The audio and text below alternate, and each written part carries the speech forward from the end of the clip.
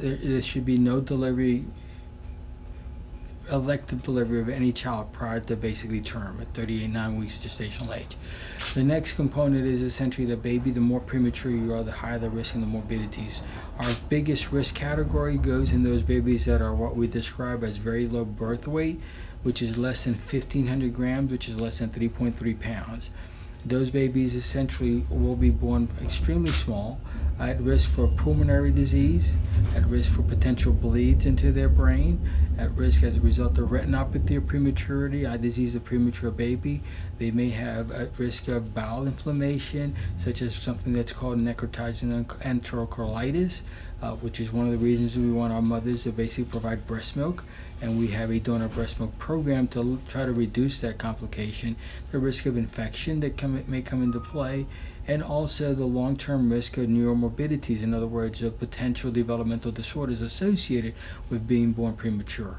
And these are all inversely proportional to the gestational age. The more premature you are, the higher the risk of all these complications. So you're saying that some of these potential consequences could be long-term? Many of them can be very long-term, especially the neuromorbidity and the learning disabilities that can impact the child in school-age years.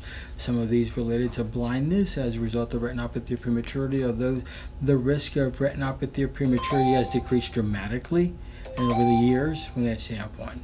At 23 weeks, what we do is we sit down with the parents and try to talk to them about what are our options, what we're going to be able to accomplish, and what our goals are, set expectations, because we know that there is at 23 weeks, the likelihood of survival is relatively small. The likelihood of morbidity related to survival is high, and more likely than not, the likelihood of essentially not surviving the process remains pretty high from that standpoint. So we provide them with an aggressive intervention, hopefully talking with the families and discussing with them our limits, so that if at some point in time we have to decelerate care or just basically start talking about the options available to us, essentially a peaceful existence, then we go down that road.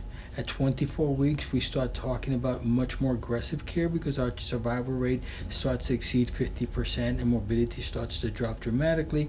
And subsequent to that, every week after that, our chances of survival and reduced morbidities decreases dramatically.